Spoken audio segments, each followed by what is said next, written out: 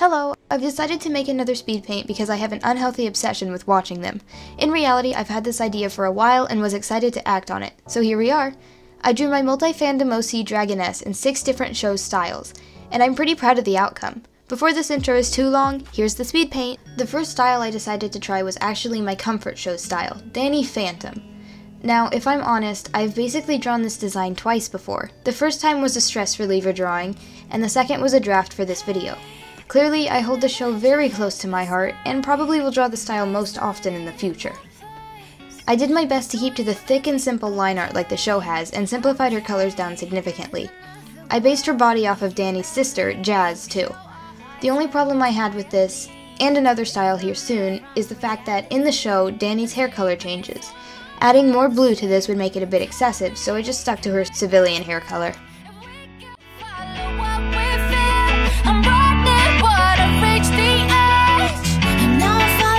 Promise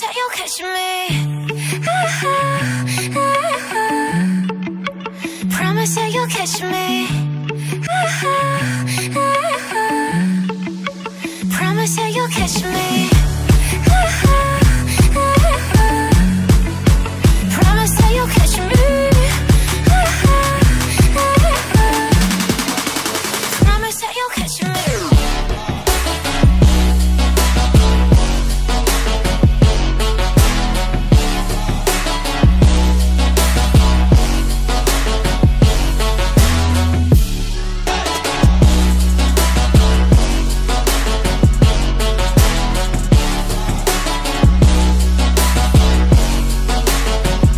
You'll catch me.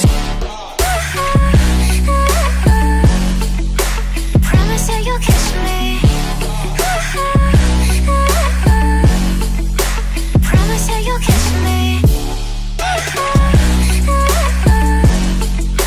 Promise that you'll catch me. The second one is Winx. I realize Winx has gotten back into the light again after everyone hated the Netflix thing, and the designs are to die for, so I thought, why not give it a go? I don't like the shape of the hair for this one, but everything else was pretty easy to do. I noticed in the process of drawing this that Winx characters have insanely long bodies though, or is it just me? It just threw me off a bit while I was drawing it.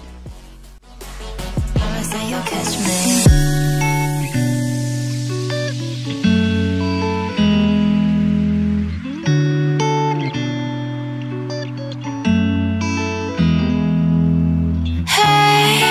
You never had your hair this way. I used to living in that place. They told me you've been doing okay, okay. In another world where you and me, we show our hearts, yeah, entirely. Deliver me from reality and take me to my fantasy. Tell me we can make this real if we can follow what we feel. I'm running, but I reached the edge, and now I'm falling. So promise that you'll catch me. Promise that you'll catch me. Promise that you'll catch me. Promise that you'll catch me. Promise that you'll catch me.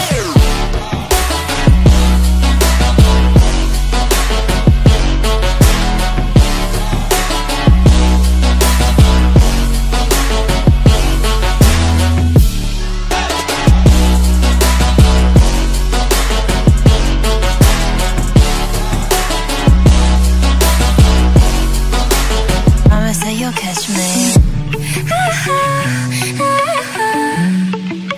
Promise that you'll catch me. Promise that you'll catch me.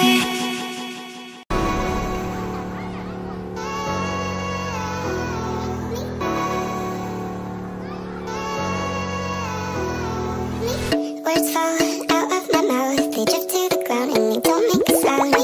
I'll try to symbol them back to the place in my head where I feel that I like. The proper speak that I need to narrate the scene, to tell you these things. The proper place for my thoughts, I know that I'm not, you know that I'm not. So good and transparent.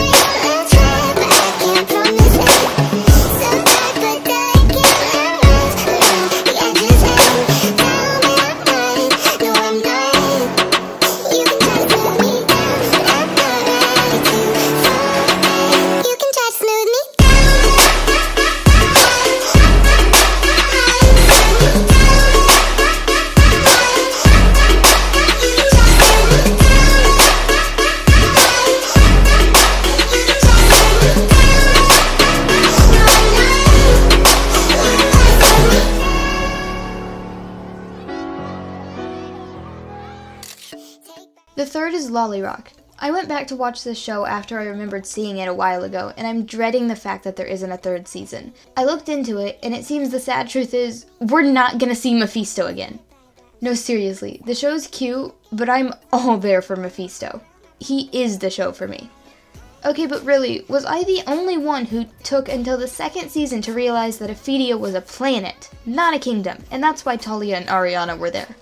I thought it was a little random at first, then I saw that Iris's princess dress was different and she could call upon her Chanilla whenever she wanted, and more overpowered elements that made more sense knowing she was the princess of a planet rather than a kingdom. Anyways, the thing about the LoliRock girls is whenever they go into their princess dresses, their hair color changes to an unnatural color. I get that it's their natural color because they're Ophidians, but I couldn't put it on Dragoness or she'd look too close to Lena or Talia. I tried and hated it. Sorry. While we're on the subject of colors though, Dragoness in her original design has no gold or yellow in it. Every dress in this show tended to incorporate gold somehow, so I couldn't escape it and had to add it. You'll notice too that I had to change Dragoness's logo for a teardrop shape, since most of the dresses revolve around a singular shape, and Oriana claims the circle in the show, so yep.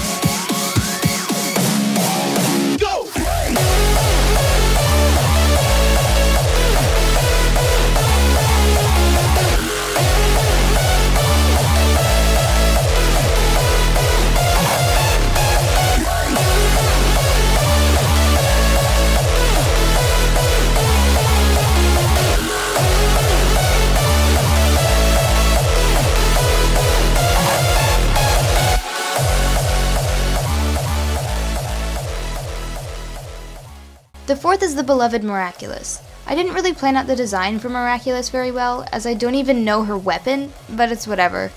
I put the minimal amount of effort into this one, and it shows because I decided I didn't want to try and shade it like it was 3D in the show. This one was my least favorite of the 6. I'll be honest, I don't really know why I put her hair in a ponytail, it just seemed more fitting. Most of the heroes anyway have their hair up in Miraculous, so I guess it just follows the pattern.